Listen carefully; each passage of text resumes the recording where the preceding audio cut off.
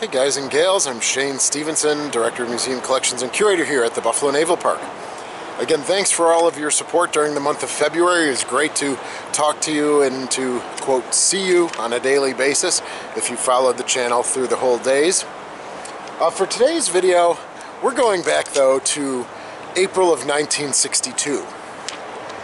In April of 1962, you have USS Little Rock and you have USS Galveston. And they are both in dry dock roughly around the same time, April of 1962. USS Little Rock is in Norfolk, USS Galveston is in Philadelphia, and one of the things that they are doing is they are changing out their radars on the aft mast. Now, USS Little Rock is carrying the SPS-2. The USS Galveston is carrying the SPS-8B. This video ultimately becomes a little bit about the AN SPS-2. Now flash forward to September of 1963. The USS Oklahoma City is now in Long Beach Navy Shipyard. And what are they doing? One of the things is they are removing their SPS-8B radar from the aft mast and again adding that SPS-30. Now if you've seen an earlier video with a visitor from History X, we actually go up to that platform, the SPS-30 platform. So what I'm going to do is I'm going to show it from a little more stable positioning.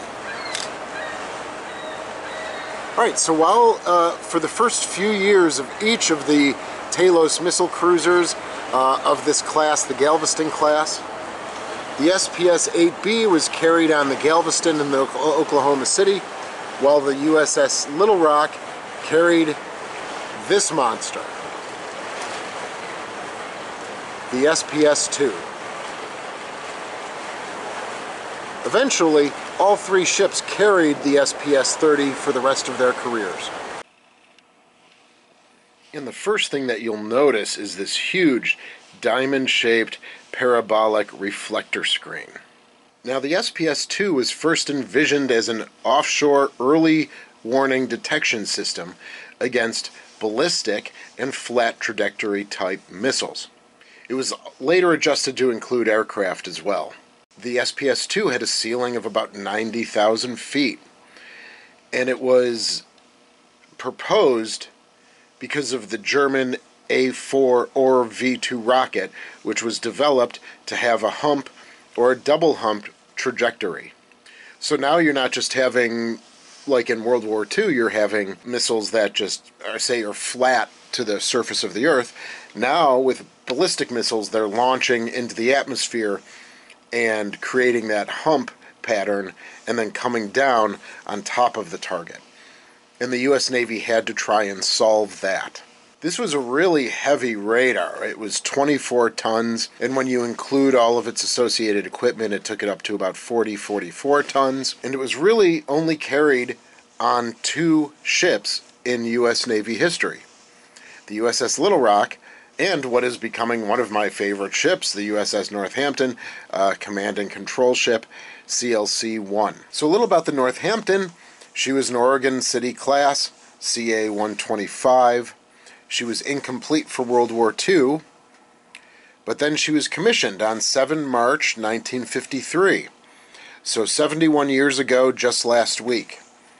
And she served until 1970. So with the SPS-2, this system was made up of 7 separate radars, or what we call beams. They were stacked on top of each other, and beam number 1 was the most horizontal to the ground, and also the farthest reaching. So she could extend out the farthest, and then the 6 beams that were stacked on top created almost like a fan-like pattern that would be able to detect these ballistic and hump trajectory missiles. As I mentioned earlier, by 1963, the 3 Galveston Class Talos missile cruisers were all carrying the SPS-30. The SPS-30 was another height finder fighter radar. And now what that means is that it could detect targets in extremely heavy clutter and in a dense jammer condition. Because the Talos was the farthest reaching guided missile, it needed to have the best radar array. I covered that a little bit in a video in 29 and 29 talking about what ships were considered flagships and built as flagships and what were not. Alright, again, now with the nuclear threat, ballistic missile threat, the U.S. Navy's policy was they spread the fleet out a little bit from their traditional fleet arrangement in World War II. And when you're spreading the fleet out, you also want to have the flagship farther away from the rest of the fleet.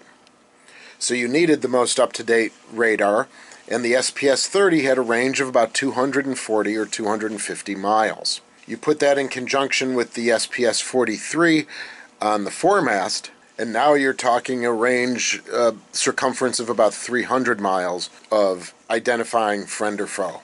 So if the Oklahoma City and the Galveston is carrying the SPS-8B radar for the first few years, they chose the Little Rock as the experiment for the SPS-2. When that experiment was done, they then, again in 1962, took off the SPS-2 and added the SPS-30. So by 1963, all three are carrying the SPS-30 for the rest of their career. Well, I hope you enjoyed this video. We want to thank you for all of your support during 29 and 29, and we will see you again soon.